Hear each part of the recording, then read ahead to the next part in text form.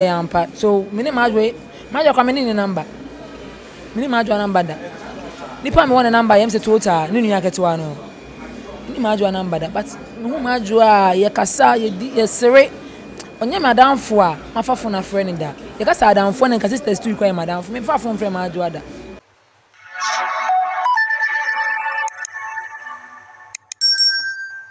Loyalty TV Studios and I didn't say no welcome. So once subscribe to ya click subscription button so and a notification button press and I don't come I didn't say no and bro. Now what you tell me days one of the trending issues are still Koso Maa Adwoa ababa sono I born to Kumasi boyfriend our so our police inspector Ahmed Tumesi born to our Kodina court or can say na nya ne botahe say obechi to aboard nemo what happened on that day in Kumasi that led to him shooting Maa Adwoa is between him and his Lord that we brought you that story. But you know that there is a developing one coming. A man for baby na man. Maa Adwoa no na wada. And an adamfo I friend na Akua or no and a cofre no ma police for no a bone to a old Johnny no crano went to me auntie AJ Nipando went to me and if you Schwarzenegger yes social media president Ghana and so ebe can send we be ana o chem say Ghana han we to a man for say omo show omo na fufa nanso omo enti Maa Adwoa say oda ne ba bia eno nso obi ko frɛ na yebo no to no enti nsɛm a efia Schwarzenegger yes edi to dwa efa Maa Adwoa a o hyɛ ne dem anadafo ekɔ frɛ ne ba e ma yebo no to enti efia swa nsɛm o de to dwa apwe menema kana fofo wasɛm akana fofo wasɛm akana mabre meso ni adamfo na ma boniti so mpae boniti so afore enye nipa nyina ene be fa adamfo nti obi wo ho a waje wo ho pa obi wa ya bone ho pa ya bone pa sunsumu se o mese wo da achepa oba usasa sembe na fie kan me dem nka so obi aye be ifu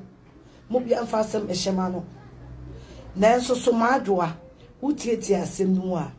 na wo hwefie na wo hyedem na o hyedem ena na damfo ebeyi ni pie eni ekun no busase na damfo ni tumirika no oye dede esa se Ghana mra yeso kwato se obi commit crime a dwane u dwane no ye dede many practice a crime koso ebi ko no so adamfo no poso so no ono so mumpo no ye pa sama no ne senti a wo se de bia obo na fofo tiri so pan empire no obo ono so fie fo penasem enti ya penasem no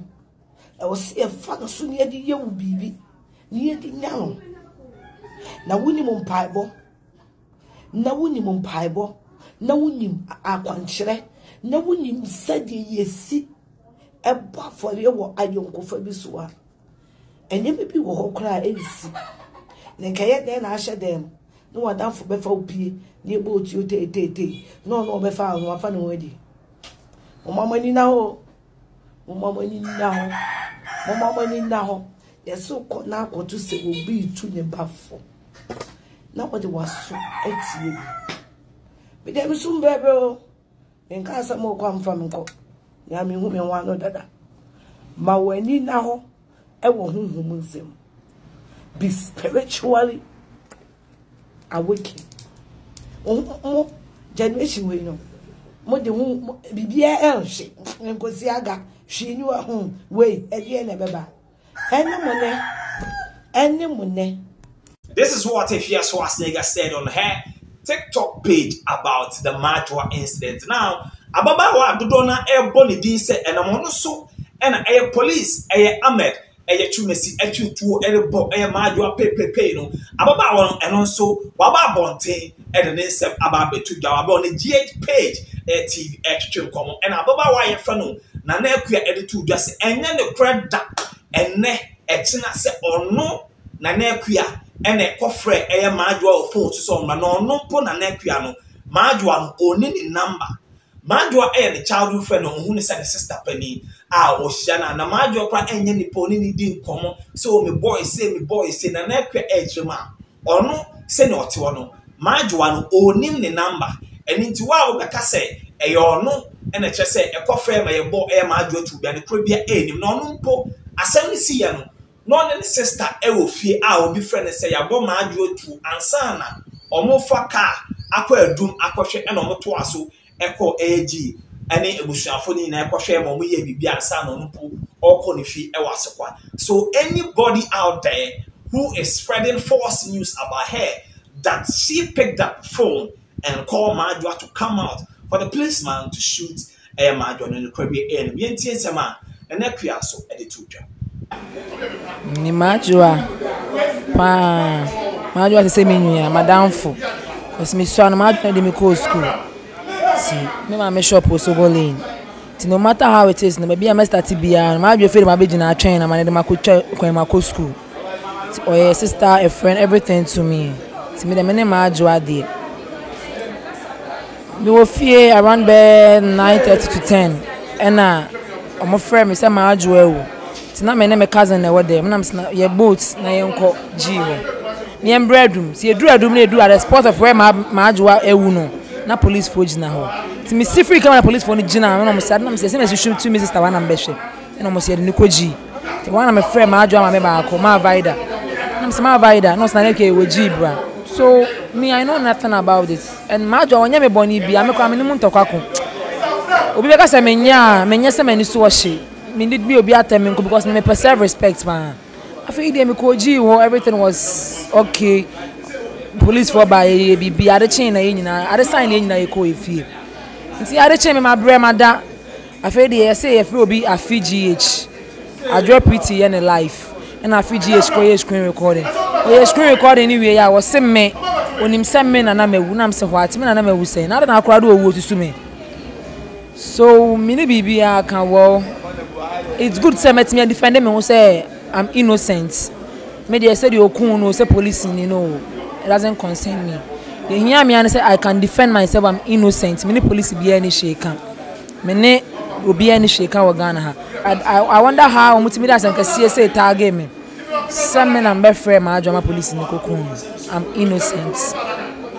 Nana Akua mami misa say and na watch paper Maa Adwoa e free mu na that very day no ebia from anopano ko se nwumre na wo free woni no di nkomo ni nya ho nkita ho de bi